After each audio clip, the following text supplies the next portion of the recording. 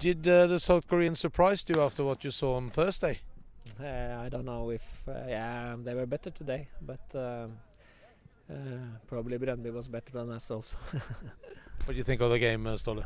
I was they deserved win from them. They had a few bigger chances than us, and we had a very slow start, but we came into it, and when we tried to chase the 1-1, it opened up a little bit, and they were closer to 2-0 than we were 1-1.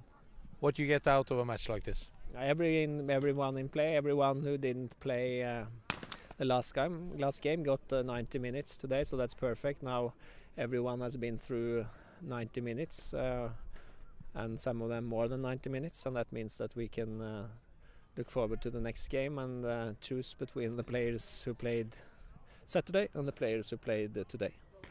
I asked Ole Gunnar earlier today, is that a match between Solskjær and Solbakken or Molde and FC Copenhagen? I hope it's against Molde FC Copenhagen, otherwise it's going to be a very boring game. But it means a lot, doesn't it? No, I think we can handle it. Thank you.